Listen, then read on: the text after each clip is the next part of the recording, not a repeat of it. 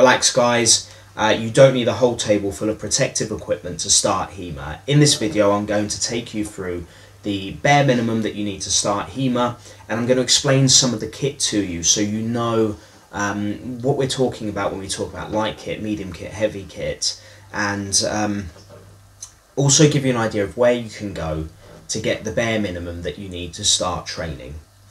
So one of the issues is there's a lot of kit out there, and HEMA isn't necessarily a cheap hobby to get into when you start actually getting into sparring and getting your own protective gear. So what you want to do is make sure you're not getting awful gear that you're going to have to replace like really quickly, or stuff that you just realise you're never going to use. You fork out lots and lots of money at the beginning and you really regret it. So we want to make sure that you're not buying rubbish gear. In Italian there's that saying, chi spende più spende meno, who spends more spends less. I guess you could say buy cheap, buy twice in English. So we want to make sure you're getting good kit, and we want to make sure you're getting appropriate kit as well. So let's start off with what you need to start HEMA.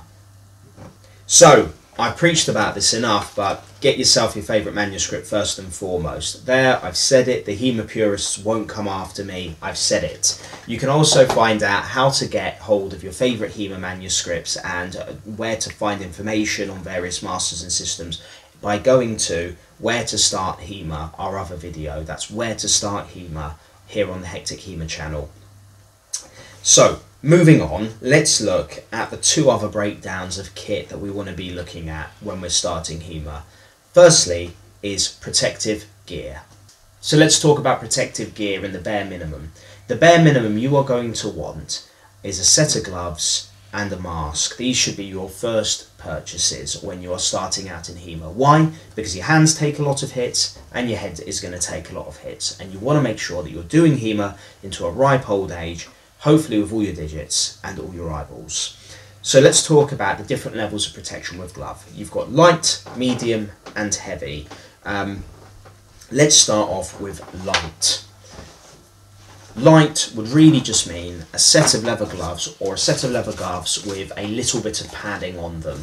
This is basically to make sure that when you're swinging swords around, if a blade goes across your knuckles, you're not going to get cut. And I'll give you an example actually, that even with an absolutely blunt HEMA sword with a little bit of a nick, if it goes across your glove wrong, you're going to get a nick in the glove. And I'm so glad that happened to my glove ages ago as opposed to my hand. Light gloves are good for things like drilling with rapiers and other kind of low impact weapons, not big choppy weapons. I'm going to stress that please don't start drilling longsword with just leather gloves, you will regret it eventually. These kind of gloves with a little bit of padding just add a little bit of additional knuckle protection and digit protection, which you'll probably be grateful for if you ever take a whack. You can also get additional inserts which you can use for fingertip protection. In this glove here I have a finger protector over my pointy finger in this glove, because with my gloves, my heavy gloves, I take a lot of hits to it. So we have this kind of weird mix between light and medium, I guess, with a little bit of padding, which is good for things like rapier, which is one of the reasons I got the gloves I'll talk about later as my heavy gloves, because these are an insert. I have all the benefits of having a light glove, and I sacrifice very little in order to be able to use this with additional protection inside a rapier, and I gain some forearm protection as well, some padding. Now medium gloves, if you're just starting out in HEMA, you might not have anything in mind as to what a medium glove would be. Think a lacrosse glove is something which is kind of a something similar, and I'm going to use a glove which for all intents and purposes looks a lot like a lacrosse glove. The Red Dragon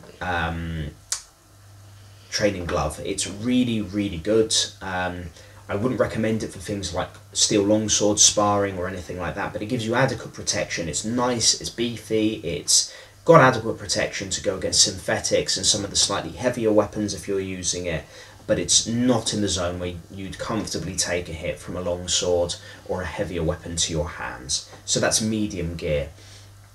Now, where do we go from there? Gear levels up depending on the situation in which you're training. The next step up would be a heavy glove. Now, my heavy gloves are literally this kind of insert glove which then go into this outer shell. These are the Destroyer Mod's Hands of Glory, and I like them. I got them because they have that inner glove which I can take out and use for rapier quite easily. Takes a bit of faffing actually, so I'm not going to say it's quite easy, but the option is there to do so. Heavy gloves enclose your hand and often your forearm with an additional layer of hard shell protection which stops your fingers getting absolutely broken to pieces when you are sparring with heavy weapons or at really heavy intensity. There is a trade-off. You have more protection, you have less dexterity in your hands as you're using them. So you need to find a glove which is kind of that happy balance point between sparring gloves. By sparring glove are very, very good. A lot of my friends use them when they're using longsword for sparring. I wanted something slightly beefier.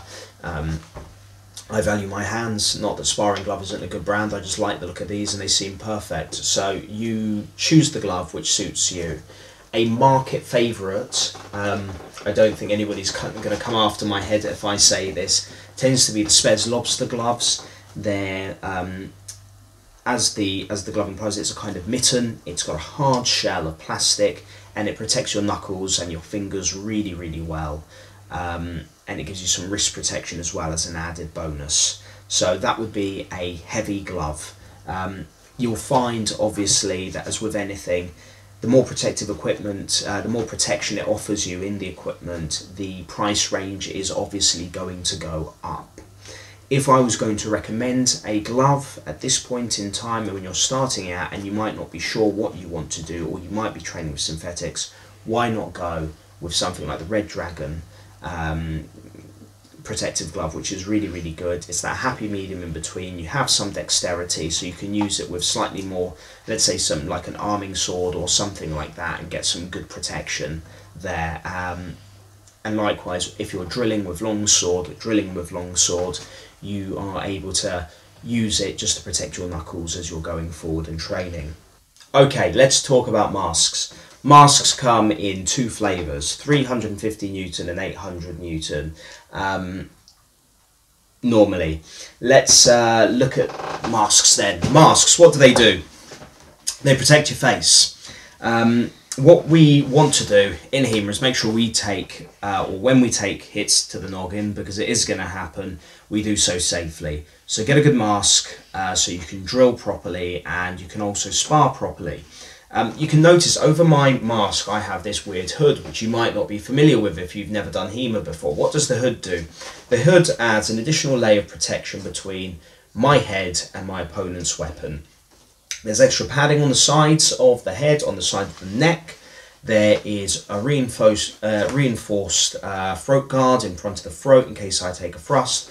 And also importantly, there is this tongue over the back of the head with additional padding and protection, which stops my head taking so much impact if I accidentally get hit to the back of the head when I'm sparring or training.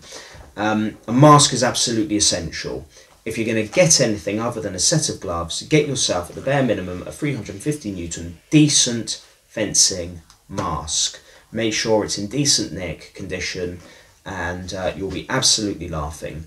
Now, where can you get them? A number of places. I'll go through some good suppliers afterwards, but a lot of the time you can get something like a good Leon Paul fencing mask off eBay or some other second-hand kind of online auction market. I've got a number of things off eBay in the past, and there's always somebody there who's looking to flog their old fencing kit. Just make sure it's protective enough, it's a good brand, you're not ordering it off some dodgy website on the internet with no standards, and that it's going to be something that protects you. And always remember, you can level up the protection on your mask as you go along. So I've said before, you level up your gear depending on the situation in which you find yourself in, or you might find yourself in HEMA. So for example, if you're going to a tournament and you're going to get hit by really heavy weapons or people who are really going hell for leather, you might want more protection. That's my recommendation. So what kind of gear are you going to use? You can level up your gear. Always have gloves, always have a mask, additional stuff. You can get forearm protectors or elbow protectors. You've got knee guards and shin guards for lower legs. You've got upper arm guards and shoulder guards. Groin guards. Groin guards are always a really good thing to have, guys.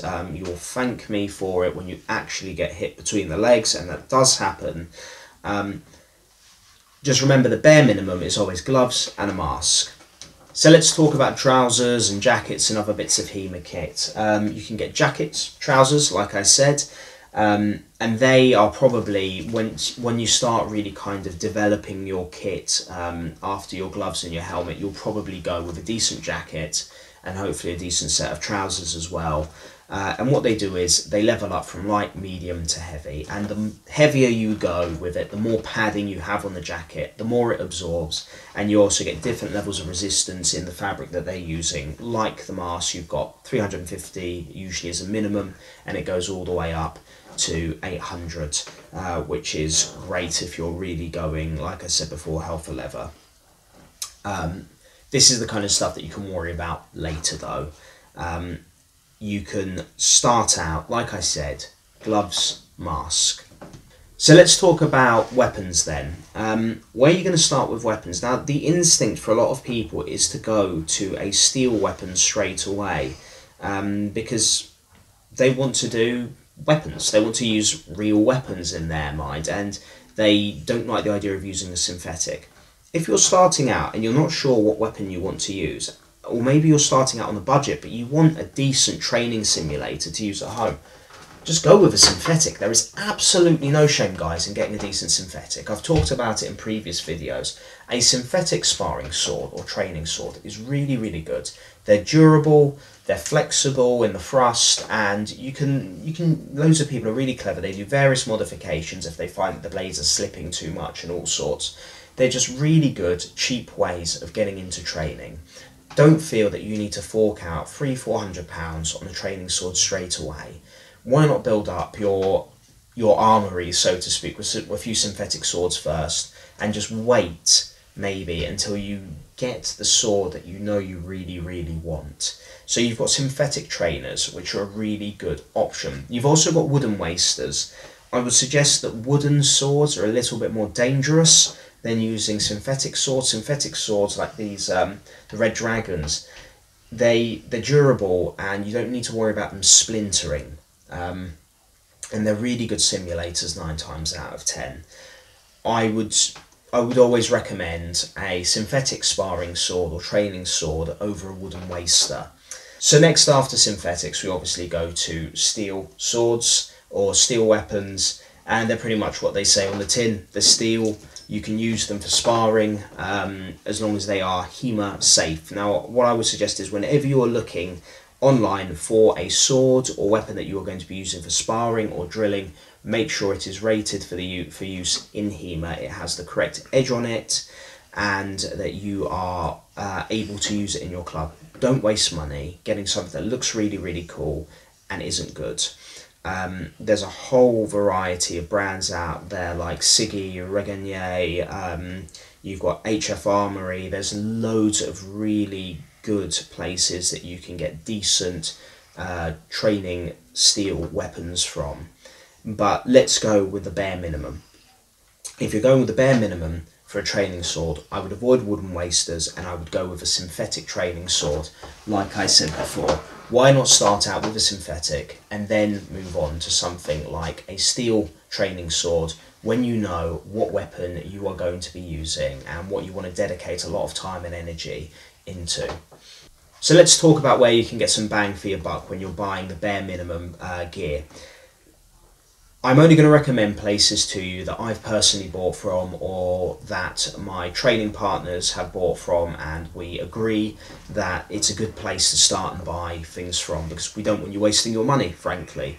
One of the cheapest ways to get in. You'll remember I said the bare minimum are gloves, a mask, and if you really want, a training sword. If those are the three things you are looking at getting, I would recommend going to the Night Shop. I will link them down in the bottom of, in the description of the video with a link, and they do HEMA starter kits, and they're all from the Red Dragon line, but they start off for £145, including tax. You manage to get hold of a set of Red Dragon sparring gloves, you manage to get hold of a synthetic sword of your choice, whether that's a back sword, a long sword, a messer, an arming sword. You can choose which one you want to use, and you also get a mask rated for HEMA at 350 newtons, which is really, really good. It's for £145, including tax. Americans and anywhere else in the world, you know, do the maths and you'll figure it out yourself, whatever the conversion rate is going at the moment. But it's a really good place, and the Night Shop are really, really good in my experience. If you're a member of a HEMA club, you can get a discount. If your club lets them know that you're in a club, you get a discount. And postage and shipping is really, really quite fast, I've got to say. And the Night Shop is just a generally good shop to shop from in general. The owner knows exactly what he's talking about, as far as I know, in terms of what you need for HEMA, so he rates things carefully and appropriately. You've also got the chances of levelling up with the Night Shop. So if you decided you had a little bit more money to spend, and you could spend a bit more than £145, you could go up to £170, and they offer you also a gorget, which is a additional piece of neck protection, a collar that you can use, and a groin guard, the holy groin guard. So that's for £170. You can also level up to £108 and you get additional shin and knee protection. And if you want to go up to £252, including tax, you also get a nice bag to store all your kit in. So that's a really good place to go. £145, you can get yourself some gloves, you can get yourself a synthetic weapon, and you can get yourself a mask. So let's talk about levelling up your kit a little bit more if you've got a few more pounds to spend. You can go to a place which I found personally very, very good in my experience, and so has my training friend from the club. We both got personalised, custom fitted HEMA gear from them, made to measure, and we got it really cheaply actually. I think for me, including postage and packaging, it was somewhere around the £300 mark. I'd have to check my account, but when I do a full-on review of all the kit I got from them to let you know what I got, you will and how much for, I'll tell you the exact prices. But what can you get from them? You can get jackets, trousers, socks, forearm and elbow protection, knee and shin protection, a groin guard, a gorget, the mask overlay, and you can get all of that for I think around about £300. It's a really good deal if you're starting out and you're looking to get a lot of gear very, very quickly. And I should also mention you also get a really decent kit bag to carry all your gear around in as well, and you get an awful lot of bang for your buck. Like I said, I'm not going to recommend anything to you from other places that I haven't personally tried or my friends haven't tried. There's some other really good outfitters that you might want to look at. For example, Spez do a really good line of fencing wear. Feel free to go and take a look at them, and just Google. Look at reviews on YouTube is a good place to start, actually, looking at reviews on YouTube.